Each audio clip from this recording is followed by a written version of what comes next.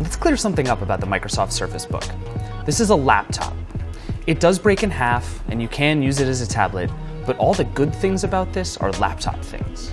The backstory here is that Microsoft has been making the Surface Pro and Surface, which are mostly tablets, for a few years now. They're good devices for what they are, but it turns out that most people who use laptops still want to use laptops. They want good keyboards and trackpads, fast processors, the whole deal. So the Surface Book is the whole deal, plus a few other things. Quick spec rundown. Every Surface Book has a 13.5-inch 3000 by 2000 screen, weighs about 3 1/3 pounds, and is a little less than an inch thick all in. With all of them, you get a Surface Pen, which sticks magnetically to the side and does its job fine. It doesn't feel as smooth as on the Surface Pro, and it seems to lag a little bit sometimes, but it does work. They all run Windows 10, obviously. They start at $1,500, and for that price, you get an Intel i5 processor, the new Skylake chips, plus 128 gigabytes of solid-state storage and 8 gigs of RAM. With the top few models, you also get discrete graphics, which means this thing can also be a gaming machine. The GPU is built into the keyboard half of the Surface Book and activates when you attach the device. That's one of the cool things about this, actually. When you have it just like a tablet, it's light and thin and actually really easy to carry around. It works fine. The Skylake chips actually seem to be really good. But then when you dock it back in, it becomes a performance monster. It's a really clever idea and one of the best things about this device. And if you're feeling crazy, you can detach it, flip it around, reattach it, and use it in what's called clipboard mode. And then you get a super powerful, super awkward to hold tablet. From a design perspective, everything about the Surface Book exists to make these transitions possible.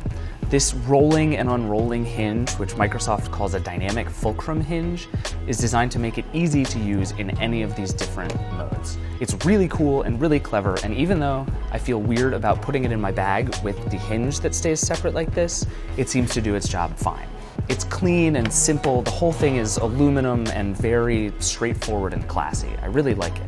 Since this is, after all, mostly a laptop, the keyboard and trackpad become really important. The trackpad in particular is really, really nice. It's smooth and glassy and just works exactly the way that it should. The keyboard might be slightly more polarizing. It has these really mushy keys that really thwack every time you hit one. And some people like it and some people won't. I don't love it, but it also doesn't really bother me. From almost every perspective, it's a really good laptop. Good battery life, I get a full day out of it without trying very hard. Good performance, even easy usability. It's a little heavier than I'd like, but this is a pro laptop with a capital P. In that context, this is actually pretty light. It's also, when you need it, a good tablet. Because so much of the battery and power is actually in the keyboard base, this can be light and thin and easy to carry around and hold.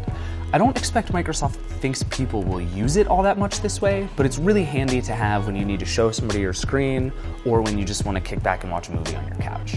It's also a pretty good tablet. Because so much of the power and battery is in the keyboard base, the tablet itself can be pretty light and thin and easy to carry around. The individual parts are great, but the problem with the Surface Book is that the transitions are kind of a mess. To undock it, you have to press a button, wait a second, and then quickly yank it out, or else it'll go back to being attached. The dock itself is kind of awkward to slide back into. The magnets catch early and you have to get it just right to get it back in. Sometimes when you dock it, the cursor will just disappear and you have to undock it and put it back in to get your trackpad back. The screen wobbles because the hinge is on here. The whole situation of a tablet is great and a laptop is great, but moving between them is a problem. Microsoft had exactly the right idea here. The Surface Book is 100% a laptop. It just happens to be able to do a couple of other things too. It's the first Surface ever that actually can replace your laptop, because if you buy this, it will slot right into your life without changing much of anything. But in this first iteration, it's a little too expensive and a little too awkward when you try to take advantage of everything it can do. My recommendation is just use it like a laptop. Enjoy the way the weird, futuristic robot hinge looks and forget about all the things it can do. Someday, a couple of years from now, Microsoft's hardware and Windows 10 will have both gotten better to the point where these transitions are perfect. Until then, this is just a really good laptop, and thank goodness for that.